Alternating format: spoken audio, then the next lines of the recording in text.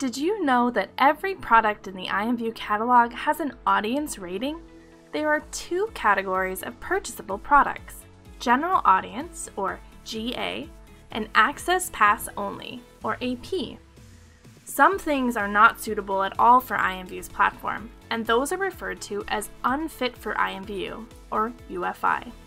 The virtual goods policy covers these guidelines in detail, and that's exactly what we're going to discuss right now: coverage.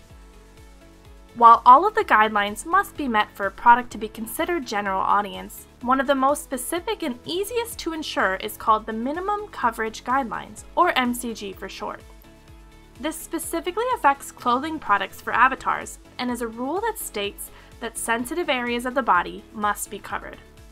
Think of it as a bit like a decency rule, and also as a rule that general audience products must contain built-in underwear. On female avatars, this is the nipple area as well as genitals and buttocks, and for male avatars, it's the genitals and buttocks as well. Let's dive deeper into what this means and looks like. On all products, there should be a layer that is skin tight, or skin composite. This is the layer closest to your avatar's skin. It's on this layer that the minimum coverage guidelines must be met. It's important to note that if the MCG area is covered by an additional layer on your product, say a pants mesh or a skirt, it doesn't necessarily mean you've properly covered it. You can have as many layers as you'd like covering this area, but the bare minimum and the requirement is that the skin composite layer does completely cover it. Additionally, there are some meshes in the catalog that actually don't include these body parts at all. These mesh developers chose not to include the body parts at all, so they're completely invisible, and these are acceptable to derive from. IMVU makes it very easy to confirm that your product covers the MCG. In Studio, you can select the minimum coverage guideline skin as a layer on your avatar, as well as a special MCG pose to let you see those hard-to-reach areas that an avatar doesn't normally show off. It's important to test different scenarios as you are designing your product. It can be easiest to ensure your MCG is met by hiding materials on your clothing with a black opacity map until you reveal your lowest skin composite layer. Once you've placed your underwear and covered the MCG, simply unhide the materials again by removing the opacity to continue working on your design. Now, let's talk nuance. There are some things to keep in mind about the MCG.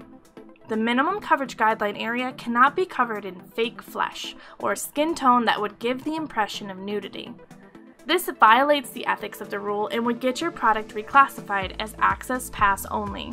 Also, it is very important that every pixel of the red portion of the guidelines is 100% completely covered.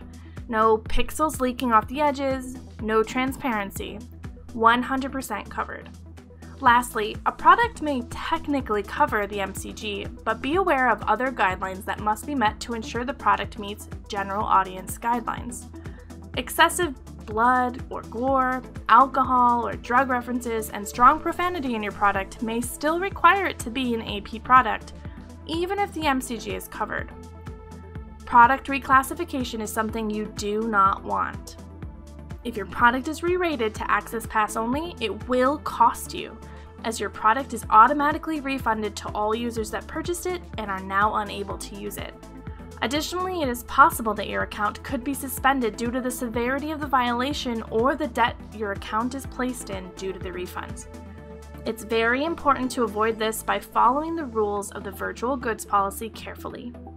We hope this helps as you create your clothing designs here on IMVU.